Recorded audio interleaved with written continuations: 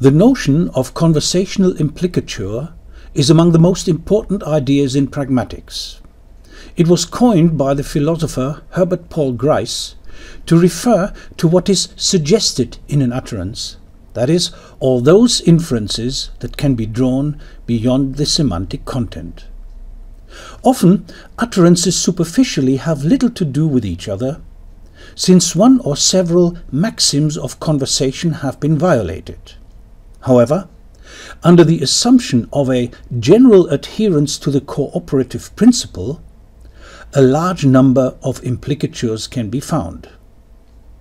In this dialogue, where Nino said he was hungry, and I replied, "Take out your phone," my intended implicature was, "Ring up a pizza service." However, implicatures are cancelable. That is, they can be replaced by other implicatures. So we also could have thought, "Ring up the supermarket and order some goodies." Or take Nino's weird implicature, "Eat your smartphone because it's made of edible stuff." Implicatures can be associated with a number of properties. As shown, they are cancelable.